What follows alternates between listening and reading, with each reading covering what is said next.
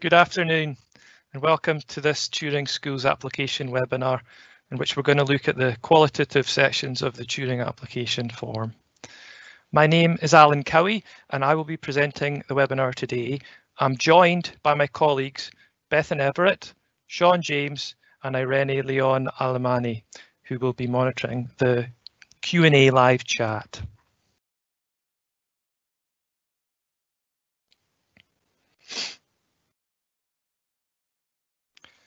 So this afternoon's session, the purpose is to familiarise you with the Turing Scheme. We will explore how to prepare to apply for funding with a focus on the qualitative sections of the application. We're also going to highlight application resources and further support available. We'll also have plenty time for questions and answers.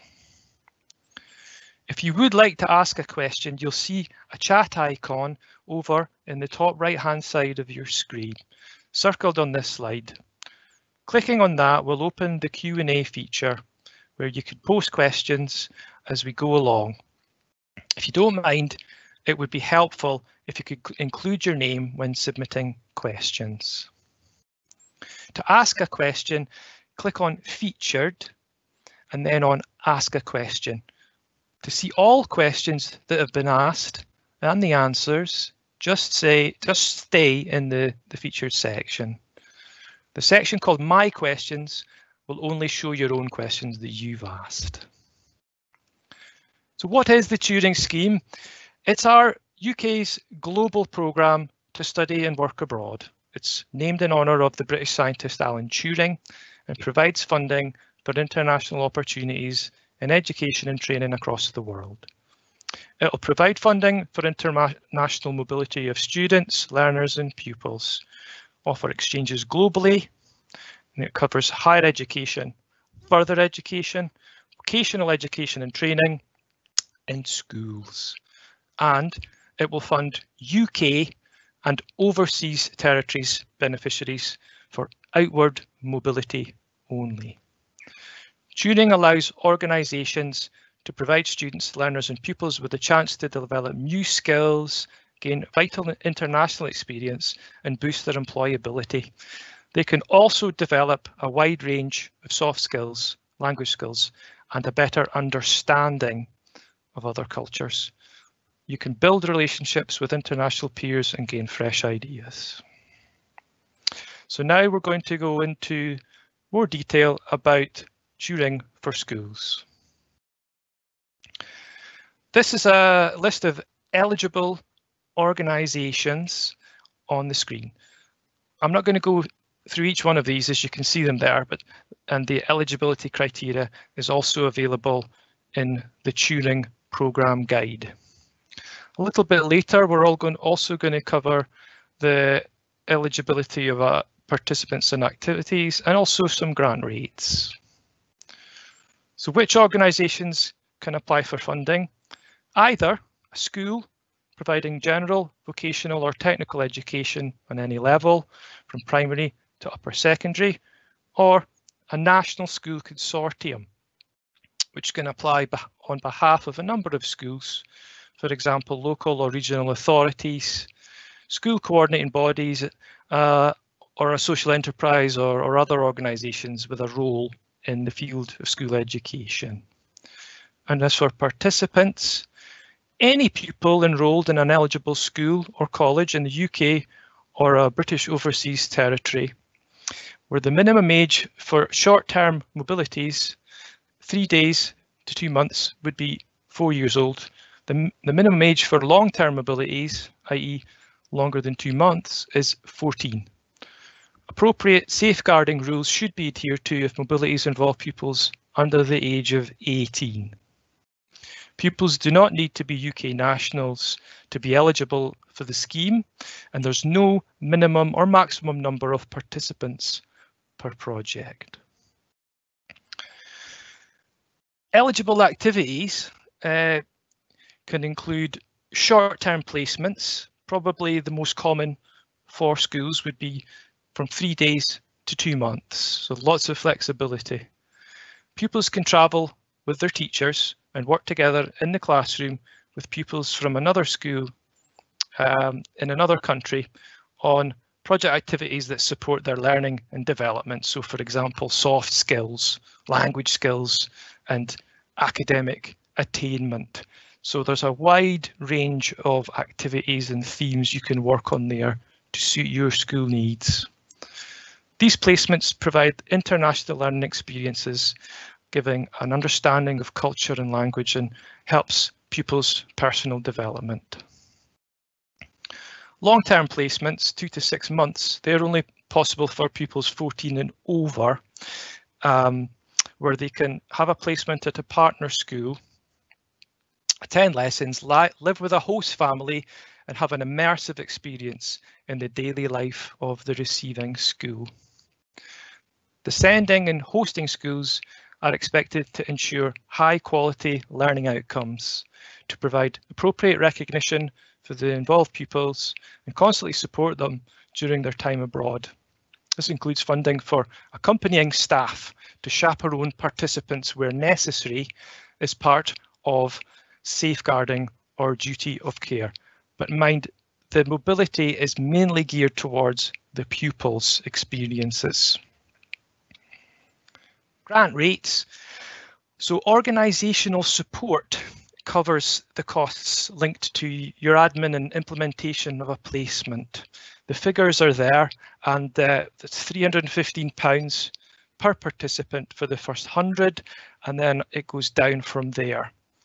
Cost of living, that's provided for the general cost of living for each participant. Pupils and accompanying staff on a school placement will get £53 per day for the first 14 days for any destination, and then it goes down to £37 per day from the 15th day onwards. Travel is funded, and this is calculated on the distance between the host destination school, the host and destination school, and will support the cost of the round trip. It's calculated automatically based on where you're going. And widening participation. This is obviously one of the big features and priorities of the Turing Scheme, so we need to talk about that in terms of funding. It's where we want to ensure opportunities are available for learners who are traditionally underrepresented in international mobility programmes. These include participants from disadvantaged background or those with additional educational needs. There is a specific qualitative question on widening participation. We're going to cover that in more detail later today. Additional funding is available to support pupils from disadvantaged backgrounds and those with special educational needs and disabilities, SEND.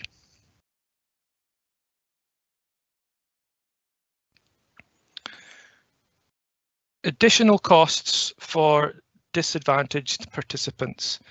School participants from disadvantaged backgrounds can receive additional actual costs for additional travel expenses. Exceptional costs are calculated on an actual cost basis and are specifically for any additional costs incurred to support the participation of disadvantaged participants.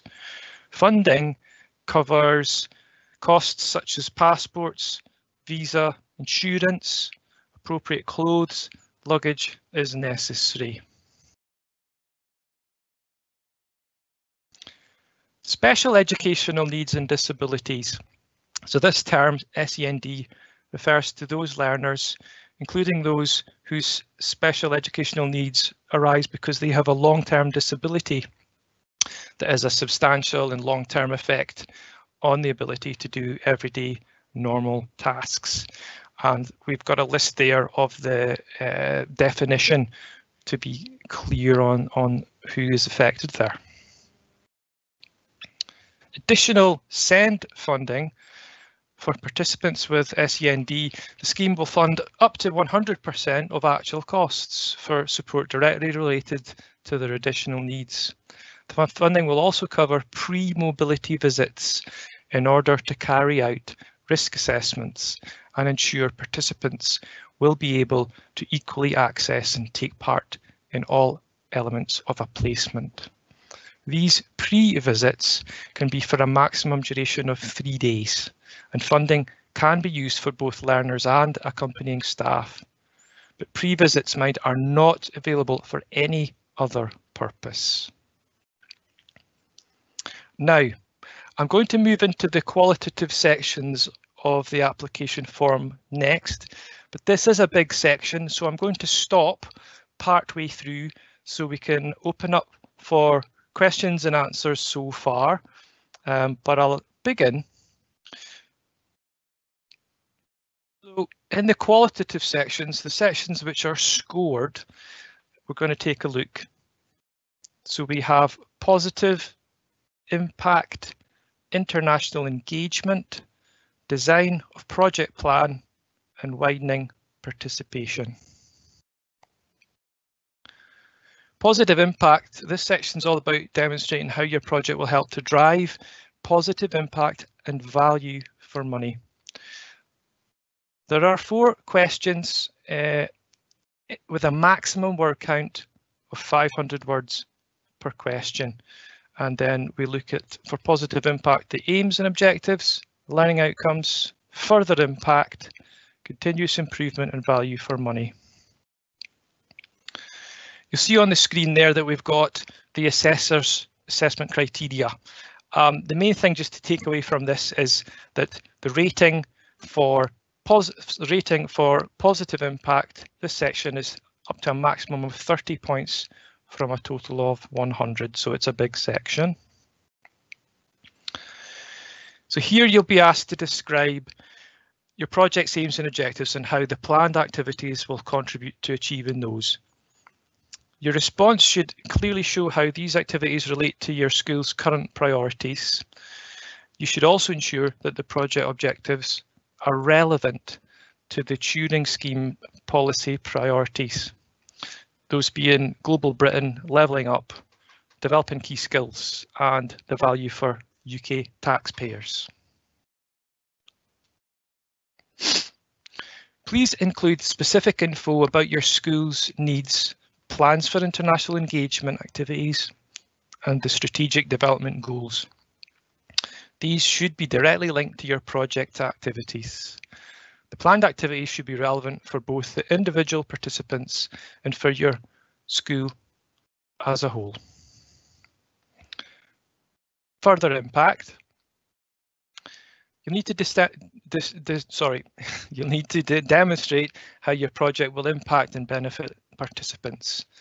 This section should describe the likely impact on participants in areas such as educational attainment, social mobility, soft skills, exposure to new ideas, research, innovation, which will be developed as a result of the project and with a view to improving participants' personal development and future career prospects. You should describe the types of participants that are expected to be involved in the project and identify their needs. You should also show how the project outputs in these areas linked to and address the identified needs of the participants. You might want to include examples such as improved knowledge, changes in attitude or behaviour. And these outcomes may have a further impact on participants' employment status, ability to access further education, well-being or lifestyle.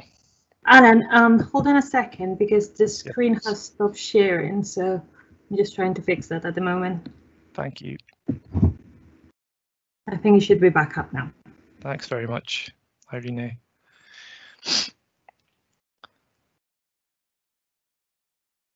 So we're talking about how participants are expected to be involved in the project, and we identify their needs and show how the project outputs in these areas link to and address those needs.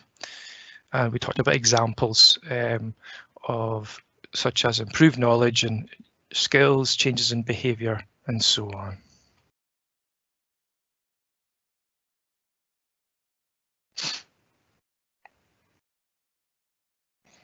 And last of all, we just wanted to cover here a useful tip when it comes to measuring impact and that is the use of a tool called SMART, which stands for putting your answers into context where it's specific, measurable, achievable, realistic, and time-bound. Learning outcomes. So in this section, you'll need to demonstrate what learning outcomes you expect participants to gain as a result of their involvement in the project, and show how you would maybe assess and recognise these outcomes. So please describe the expected outcomes for participants, and a clear description of the needs of the project, which the project will address, and how the activities will address them, and how the outcomes will be verified and measured. Please consider carefully how the learning outcomes meet the needs of the learners and are consistent with your overall project aims and objectives. For longer term activities, you could address how the extra duration represents value for money and how the learners would achieve higher level or different competences compared to a shorter term placement. Continuous improvement here is how you will determine whether a mobility placement has met the required aims. And you should also explain how you'll identify any areas for improvement to drive standards for future mobilities. So please describe how you plan to evaluate the outcomes of your project, in particular the quality of the mobility placement and how you'll ensure its lasting impact. You will need to demonstrate the evaluation activities that will take place to determine whether the project has achieved its objectives.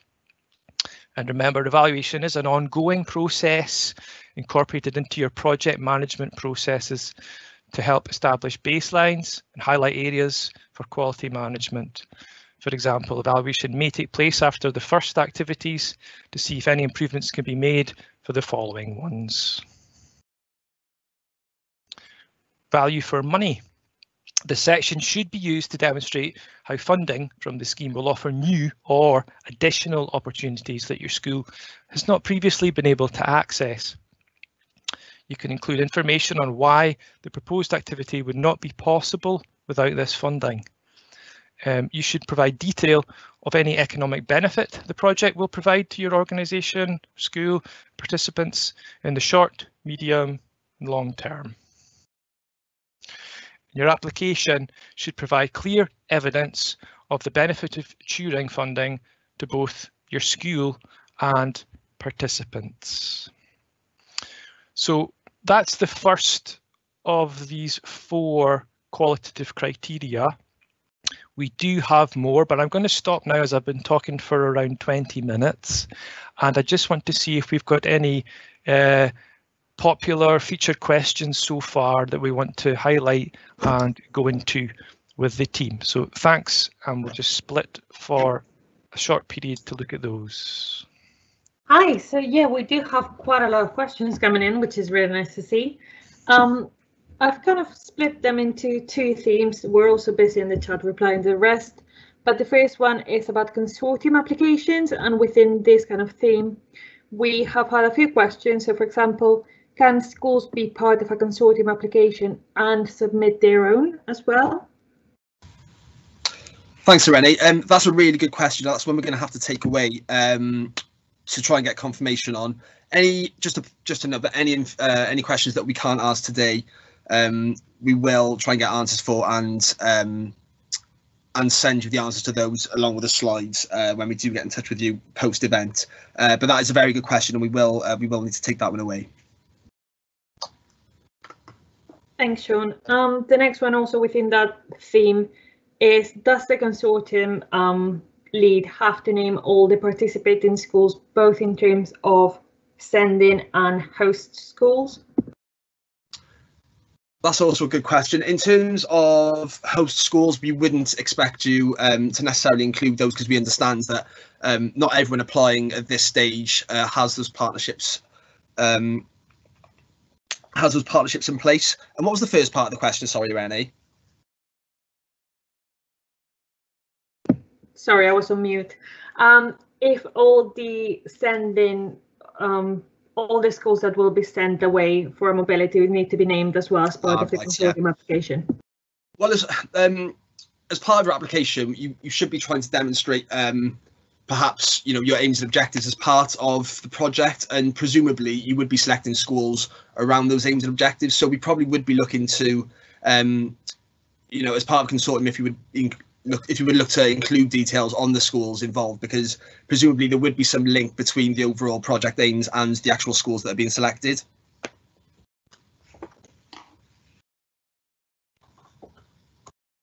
Great, thank you. Another one that came under consortium was, do we know if they need to complete any additional documents, such as mandates, for example? In terms of agreements, it's completely flexible. So there aren't any specific requirements around agreements between sending and host organisations. So it's essentially, what you want to have in place that's appropriate to your needs. There's also some further information around safeguarding. So we have a couple of questions on those as well, and any work that you need to do around those, around the safeguarding needs. So the programme guide has all the detail you need for those. But in terms of more general agreements, it's completely flexible to your needs. Great, thank you. And also, this was under consortium, but I think it would apply to the other type of applications as well. Is there a cap on the number of mobilities you can include, or the number of participants you can include in one application, or is it a max? Is there a maximum budget? No, there isn't. So essentially, we want people to give their best estimate of the number of participants that they can include. So no, there isn't a limit. Getting into a more kind of technical side of things in terms of the application itself. You'll be choosing activities based on months where you have activities starting. So in that sense, you can choose up to 12 activities to represent each month of the year. But within those months, then you can choose an unlimited amount of mobilities or activities. Thank you. And just the last question, and this is outside of consortium. I'm sure we'll have a lot more that I'll collate for later. Are there any kind of partner finding tools that we can advise? Will the British Council offices in other countries help find partners? Do we have anything like that? Any advice? There is a British Council tool for partner finding we can use. As part of the Turing Scheme, we're not taking an active, we're not actively involved in helping set up partnerships, but we can signpost you to some partner finding tools, and we can share those in the chat and also in our follow-up emails as well. Thank you. Anna, I think if you want to go on, and I'll collate a few more for later. Thanks, Sean. Thank you. Thanks, guys, for the questions, and thanks for those replies there. Yes, we have a bit of time now, so we can go forward on to the next area of the criteria, which is international engagement. So let's look at that and see how it's broken down into 4 sub-questions. And again, these are 500-word limits per question. And the weighting for this section is up to 20 points out of a maximum of 100. So international scope.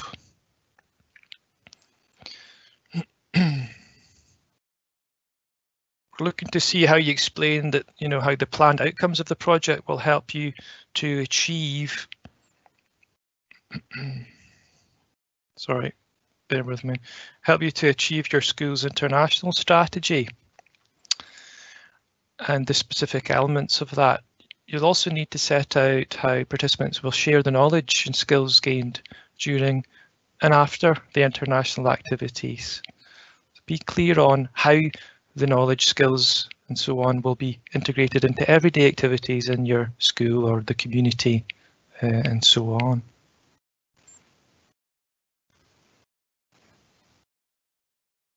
Next part is called partnership facilitation, kind of something we just touched on in the chat there. So this section is about how the project could enhance current partnerships.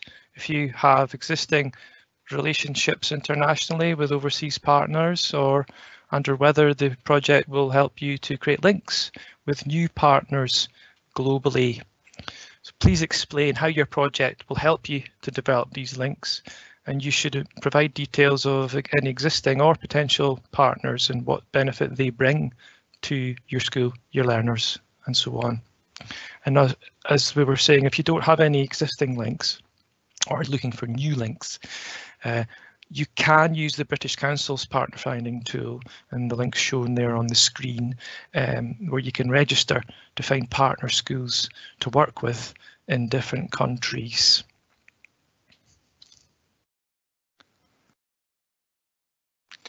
So this part about justifying the partnership and location. So it's looking for you to provide a clear explanation of why you've chosen the specific partner and locations proposed, and explain how these locations and partnerships will help you to meet your objectives.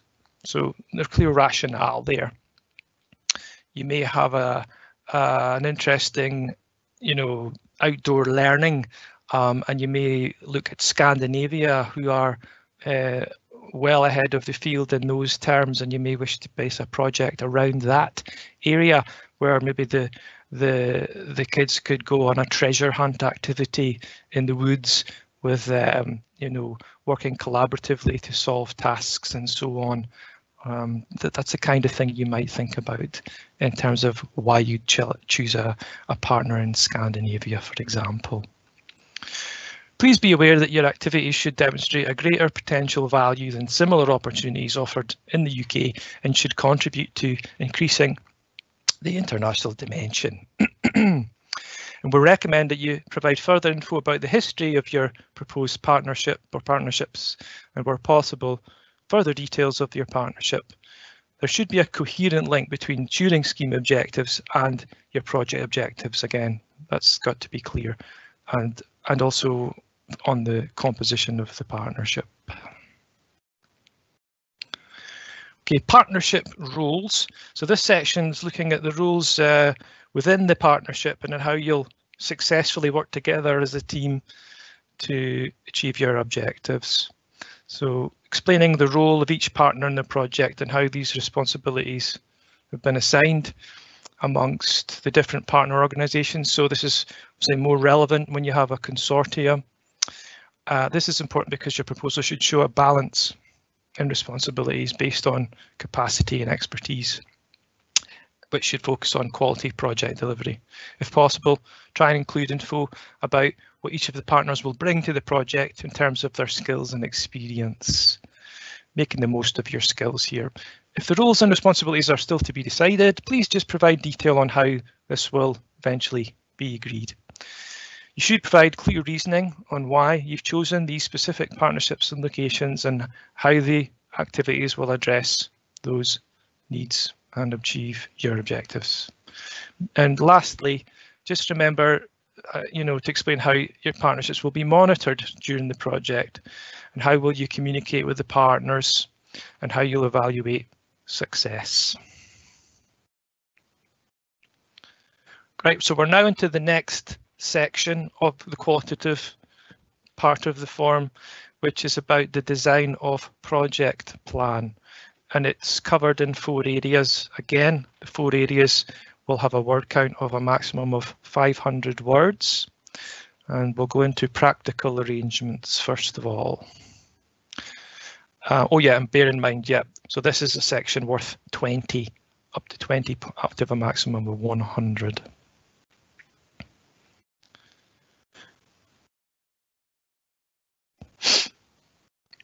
So practical arrangements, is where you provide the details about the mobilities and how you'll support participants. So outline any practical arrangements, such as for the travel and accommodation, and include any info about potential risks and how they can be mitigated. You should demonstrate how you'll provide appropriate support to learners with fewer opportunities or additional educational needs. The project plan will provide you with a projection of anticipated mobility activity across the life cycle of the project, and it will be automatically generated within the application form once you've completed your activity section. This will show you the schedule of all the planned mobility activities to happen. Performance monitoring. This is where we're asking you to describe how you plan to monitor the performance against the plan at all stages of a project's life cycle, so in the prep, the implementation, and the follow-up. And this could include how you'll measure progress, what monitoring activities would take place and how often. So you may include things like regular meetings via Skype, for example, or whatever tool you use to check in on the progress of the activity.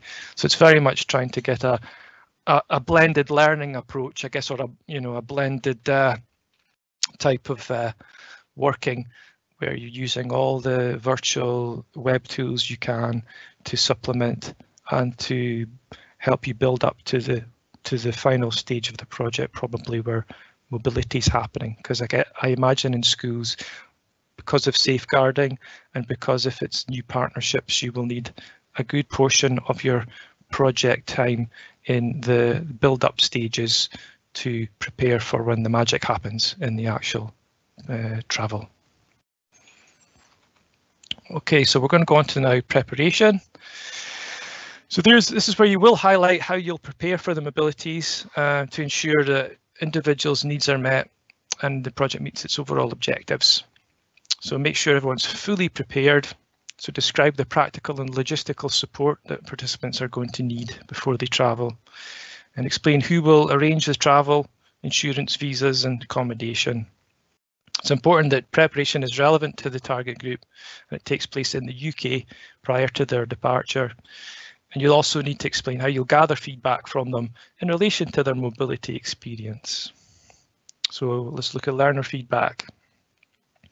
So you'll outline how the feedback will feed into your school's future activity and how you'll review the feedback to ensure continuous improvement in the future. You should describe how feedback received from the participants following their experience would be captured and used. And participant feedback should be incorporated into your evaluation strategy, which should be an ongoing process, like we said. For example, feedback should take place after the first flow of activities to see if any improvements can be made for the next flow. And do outline your feedback methods, providing a methodology as to how you collect data. And importantly, you should describe how you will maintain contact with the participants after they've completed their international activity. So we come to widening participation, which is, there's a lot of information about this, and this is very key to Turing as an inclusive scheme. So here you'll see the criteria. It's 30 points, so it's heavily weighted. And we'll talk about disadvantaged learners first. So the first question we'll ask to describe how the project will include learners who are underrepresented in the international mobility programs, such as those with fewer opportunities and additional needs. So use this section to define the groups of learners you've identified and explain why these target groups or group is relevant in your project goals. And you can find a full definition of widening participation target groups on page 39 of the Turing Programme Guide. Okay, now we'll look at the promoting your project. So this question asks you to provide info about how you'll promote the opportunities available to the learners from a widening participation background. How are you going to ensure that the selection process is fair and offers equal access to mobility placements for all learners? Use this section to outline how you'll identify and recruit them from a widening participation background. And you can include info about promotional campaigns, maybe how you'd communicate to these groups and likely timeframes for that to happen. Please explain how you'll select your participants and ensure fair and transparent selection process, and what the criteria would be to ensure you could recruit participants from a disadvantaged background, excuse me, or those with additional learning needs. Ideas might include asking potential participants to complete an application form or write a letter of interest. Use this section to identify any potential challenges to participation of disadvantaged learners or those with additional educational needs, and include what measures you will put in place to overcome any barriers that they might face. And then a bit about supporting these underrepresented participants. So how are you going to support disadvantaged participants, those from these underrepresented groups or those additional educational needs while they're on their mobility placement? So you should ensure there's a clear approach to supporting participants with these needs, for example, ensuring host venues and accommodation are suitable, and making sure how you explain that their needs will be met and describe what measures you'll take, for example, how you'll arrange suitable accommodation for an activity. Additional support can be critical to ensuring people from disadvantaged backgrounds benefit the most from their international activities, and it's therefore imperative that organisations and schools and so on working with these people from these backgrounds use extra resources to support them fully. Okay, so we're coming to the end of the qualitative sections. Just to go over what we mean by activity and what organisational support looks like in a bit more detail. So there are also narrative sections here where you'll need to write a narrative for each month where activity starts. You'll see on the slide here the guidance for these two sections. Oops, sorry, back we go. And yeah, you may not be able to see the full screen, but I will read this out anyway. So please note the answers that you give here are assessed as part of the value for money criteria. And if you have multiple activities, it's okay to use bullet points in the narrative here. And you can also refer back to other narrative answers if necessary. But please be clear which section you're referring to if you do this. So for example, we're talking about things like exceptional travel funding and justification for why it's needed. So final points to consider as a whole. Good practice, I guess, good advice is probably to work on the narrative of your application offline. I think there is a 30-minute timeout on the online form, so be careful of that. But so you can absolutely work offline on a Google, on a Word document or whatever platform it is. But just be mindful of the word count for each section. Do research and understand the key strategic aims of Turing, like I mentioned, Global Britain, levelling up, developing key skills and value for UK taxpayers, and how these will link to your own strategies. And refer to the guide throughout. And reach out to other departments or academic schools and so on, particularly when the bid is subject specific or targeting specific groups of students. And of course, ask someone else to be your critical friend, your second pair of eyes, to proofread your form. So we're now coming to the final part of today before the Q&A, and it's just to go through applications. So the deadline for schools is Friday, 7th May, 12 noon. The full application guidance is going to be, is available on the Turing website, and you can make an application through the website through what we call the application portal. And what it will also allow you to do is track how your application's going, as well as manage your grant payments through what we call the live reporting tool, because in Turing your payments will be triggered at the point of need, so not as maybe you might have remembered in previous schemes such as Erasmus and so on that we've operated, where there's a pre-financing payment and a payment at the end. It's payment as required, but there'll be more detail on that in our guidance. We will be running 3 application support webinars for schools, so this being the very first one, but we'll have a further one on the 30th of March, which is repeated, and again on the 8th of April if anyone else wants to take advantage of the opportunity. And then the application form, just to say, well, it's going to ask, you know, to provide an overview of their project, including details about activities, how you choose participants, the budget, your organisation details, and you know, the legal name and address, and so on. So we prove eligibility. Okay, once you can see there that, you know, there's a range of resources which are all on the website. So before starting your application, just another reminder, do familiarise yourself with the programme guide and the application guidance that goes with. And there's also a FAQ document that you might find useful too.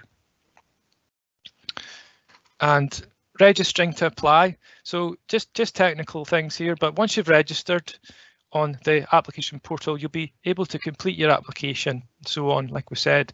And whether it's your first time to visit the portal or not, you will always land on this login page on the screen that prompts you to insert your username and password. To set up your account, you simply insert an email address and you click on register a new user. Please note that people who you may want to share your application with from your school or in your consortium they will also need to go through this step 2 to have an account. We do have a useful video tutorial now up on the Turing Scheme YouTube channel, which does have step-by-step guidance for submitting a school's application, focused on the technical aspects of the application form. Further support. So, you know, if you find that there's a query that you can't find the answer to, you want to explore something in the development of your project, then use the help desk. So that's turing.scheme@britishcouncil.org. That's for schools. We also manage higher education there. Sign up for the online newsletter to stay up to date. And like I mentioned before, there are going to be webinars still to happen and more going on as the scheme develops. So now we come to the end where we open up again to questions to see what you're thinking about now and how we can help you further with the rest of the time we've got. So I'll stop now. Thanks for your attention. I appreciate there's a lot of info there, but it's the first time we've run these, so appreciate any feedback you give us, and Sean's going to include a feedback link in the chat towards the end. I appreciate that, and we'll do our best to keep giving you quality support. So at this stage, yeah, over to the Q&A and just let's see what answers we can give you. Thank you. Hello again, Alan. Just for everyone, we are working our way through a very, very high volume of questions. So if we haven't got to yours yet, we will get there. We just work making our way through them. But yeah, just to start with some of the common themes, or the ones that I've seen a few times.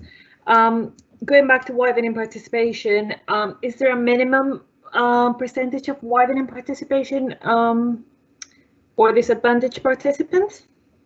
No, there's not a minimum percentage, no. So again, there's flexibility on that. Will widening participation applications be favoured or scored higher? I've replied to this in the chat, but I'll say it out loud as well. Okay. Obviously, levelling up and widening participation are one of the different criteria for this application form. So you will obviously need to show that you're addressing the different points and the different criteria, and that your application meets the program objectives as well. So yes, they will probably be scored higher because it's one of the assessment criteria. Yeah, it is. It's very much a focus of the Turing Scheme. So we are looking for applications that demonstrate, that is a focus as part of their project. Yeah. Will newcomers, so schools that have never taken part in international activities, be benefited in any way? Will they be given extra points, anything like that? I think it's all to do with how you can demonstrate the value of the activity that you're applying for. Again, in terms of how it's assessed, I'd really try and familiarise yourself with the assessment criteria in the program guide. But at the end of the day, if you can demonstrate likely impact, That's the most important part of your application, as well as obviously the value for money and the other assessment criteria. But from the context you're asking from, no, I think it's as long as you can demonstrate the value in the activity and the likely impact, that's what we're looking for. Brilliant, thank you.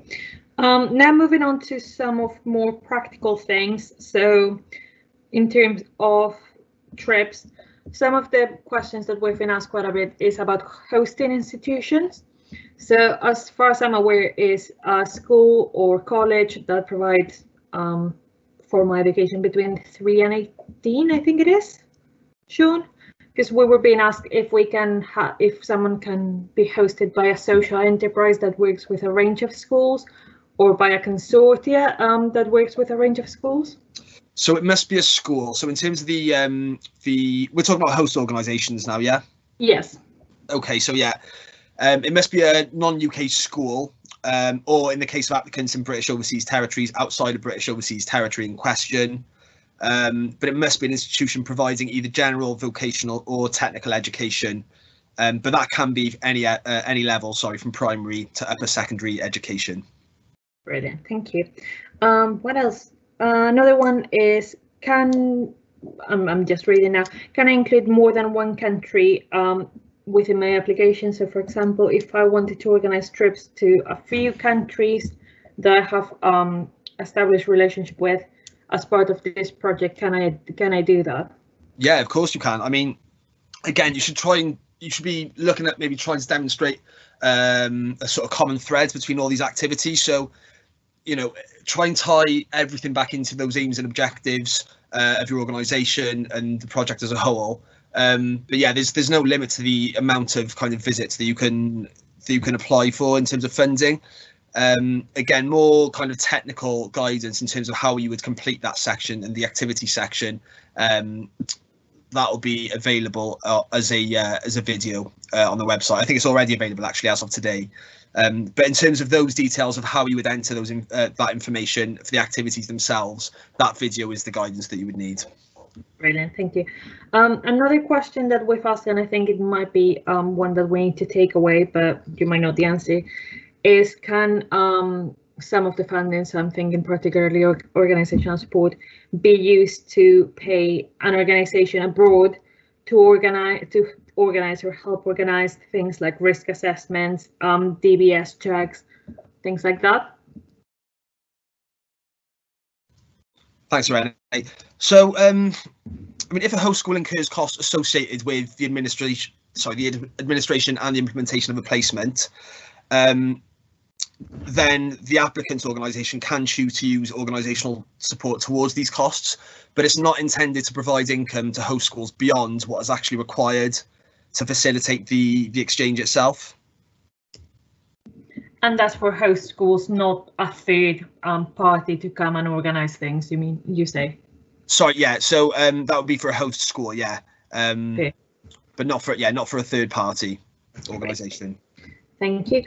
Another question about OS, organisational support, that is does the £315 cover just students, or do you get £315 as well for accompanying persons? Yeah, that's a good question. I mean, the wording of the programme guide does suggest this for all participants, but let us take that away and we'll try and confirm that as soon as we can in the next few days. Perfect. One of the questions that I've seen as well, and I think I can answer this, is there a maximum or minimum of pupils?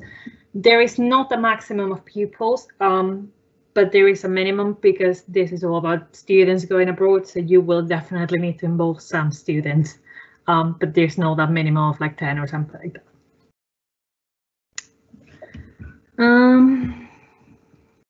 Right, so I'm just reading through them.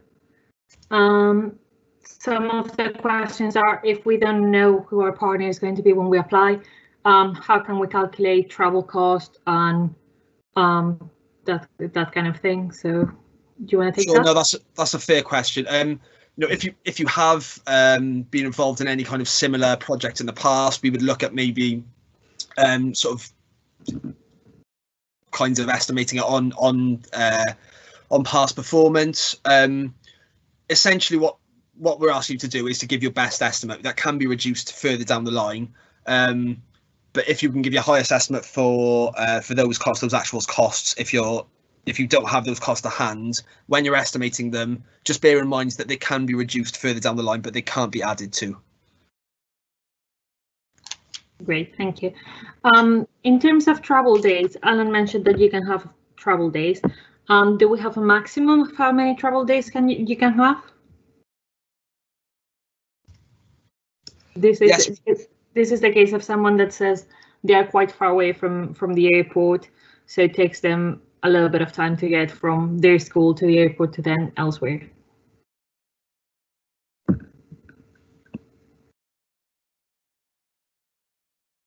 Hello. Hi, sorry. Yeah, I think we might need to take that one away. In terms of travel days, yeah, let's take that one away, and we'll respond to that one when we send the slides over to all attendees. Okay, brilliant. Do language schools count as a host institution? I think we answered that one before, and is if it falls within that VET or school provider definition, I suppose. For the project plan, do we need to provide a day-to-day itinerary if we're moving from one school to another? No. So the project plan, again, this is detailed in the application form guidance. The project plan is automatically generated from the information that you're inputting as part of your activities. But just for the point of your question, no, you wouldn't need kind of day-to-day sort of detail. The project plan deals with sort of with months where activities are starting. So in terms of specific dates, no, you wouldn't need that level of detail.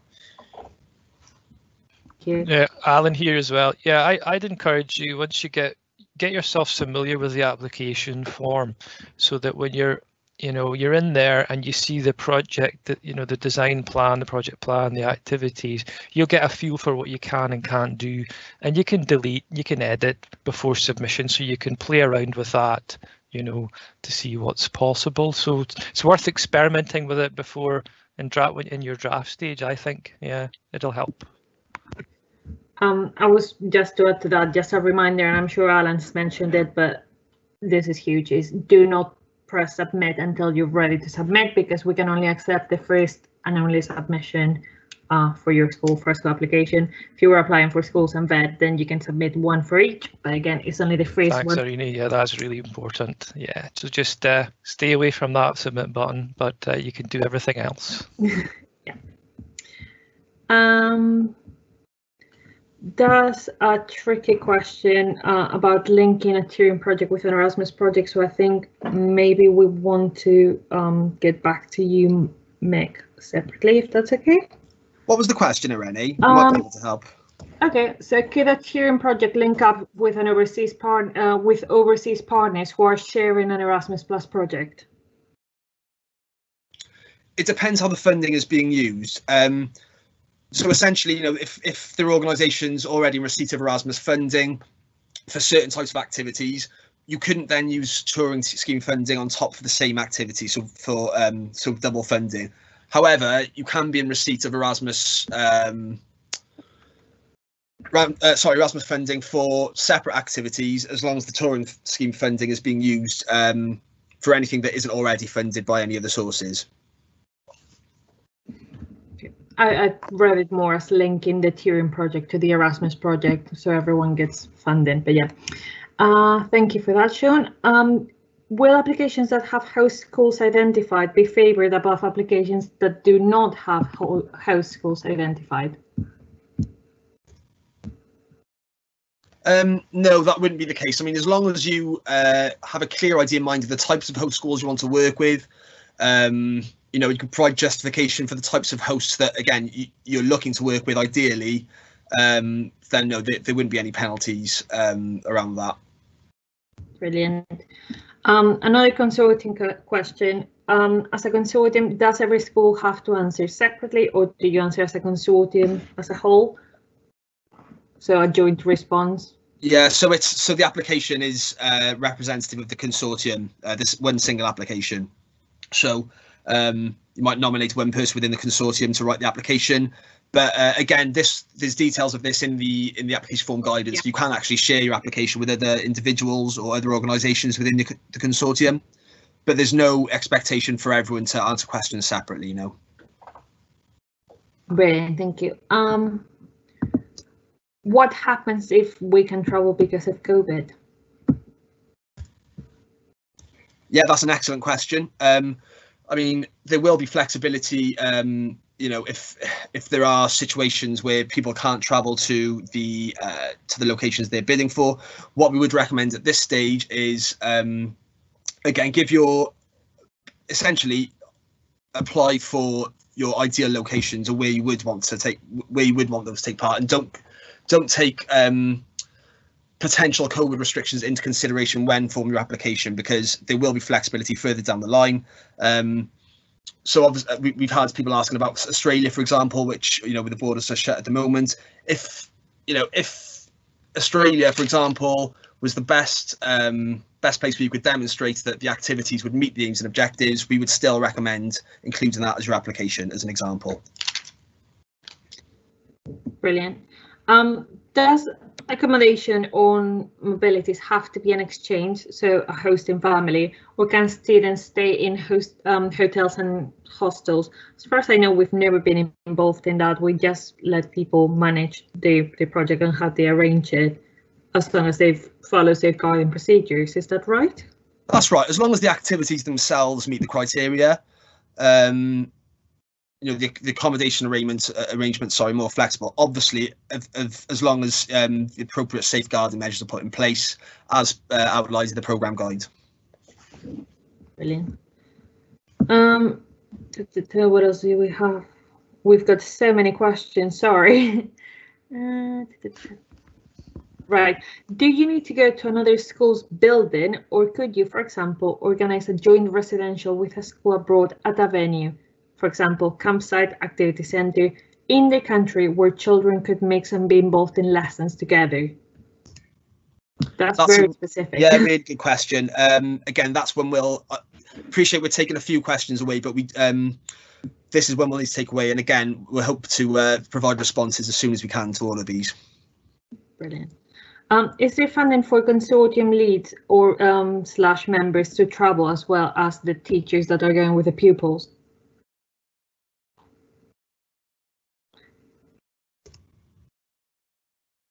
And this isn't something that would be available. However, if this is something that you felt, you know, would drive further impact for any reason, then you could include it as part of your application. But it's not something that the Turing Scheme is designed for.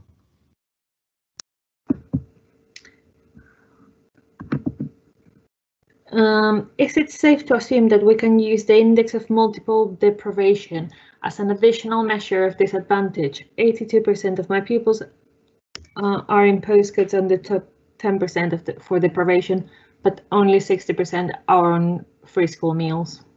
Sure. Yeah. I mean, we appreciate that. People will want to offer support, or schools, sorry, will want to offer support to learners who don't meet our strict definition of disadvantaged, and we will offer some discretion in this case. You would just need to make that that clear as part of your bid. It would be really useful to see a chart outlining differences between Erasmus Plus and Turing. Does this exist? Not that we've produced, as far as I'm aware. Yeah, this isn't something that's available. No. I guess you have to just try and look at the scheme through fresh eyes, you know, and there's a lot of flexibility in the scheme, you know, in terms of the global reach and the type of, you know, the work you can do with your partner school. So yeah, it's very different to get your head around at the start, but I think, you know, there's a lot of potential in the scheme, and yeah, I think you should go for it anyway. You know, it's a learning journey. Yeah, like it's the first year and it's an atypical year, which is why we've kind of left a lot of things flexible so people can kind of drive the project and the scheme itself in the first year. And then obviously we can take feedback for the, you know, if there is a second year, but obviously the kind of the lack of geographical restrictions can, potentially widen a lot of applicants' international scope in a lot of ways with the opportunities on offer under the Turing Scheme. Yeah, great. I think there's quite a few here that we will probably should put in writing or just consider for future guidance. One of them, for example, being what happens if a partner school withdraws from the project in a consortium bid. Could this be reallocated to another school, things like that? And I'm guessing all those things will come up when we write the project guidance and the project management guidance, just for those projects that are successful, and we can support them with that. Exactly. I think that's an ongoing discussion in terms of which categories you can do budget transfers from, etc. But we understand, again, that people will be estimating certain things, and obviously, the data will change as these activities start. But people will be able to report changes via live reporting. But in terms of budget transfers specifically, we don't have details on that for now, I'm afraid. I think this was more about, and the next question is the same thing, which is naming the UK schools within a consortium, and if one of them all of a sudden says, I don't want to take part, can you replace it by another UK school within that consortium? To come into that consortium. Do we know, or is something? We don't know for sure. I suspect that'll be fine as long as you can demonstrate the same commitment to the aims and objectives, but we'll take that away and we can confirm that as well. Yeah. And at the application stage, do they need to name all schools, or should they just name as much as they can, or will provide guidance in the future? Well, again, if presumably that the schools that part of the consortium are a part of the consortium for a reason, so we probably would look, or if you really want to strengthen your application, you would be giving reasons as to why you've chosen particular schools. So it's not mandatory that you would list all of them, but we would encourage people to think about, giving reasons as to why they are including those schools, in which case they would need to have those details to hand. Brilliant, thank you. Just moving on, I'm gonna just pick a few now because I'm conscious of the time. But is there an application form offline, a template offline that we could work from, and then before we access the online version? No, there's not. You will need to go to the online version to be able to work on it. We recommend perhaps maybe just working on the on the form, maybe copying the questions onto a Word document and doing it that way, because we can we understand in terms of once you've pressed the submit button, that's kind of it for the application. So perhaps if you want to work on Word offline, that's fine, and then input what you've written in the narrative sections afterwards. But no,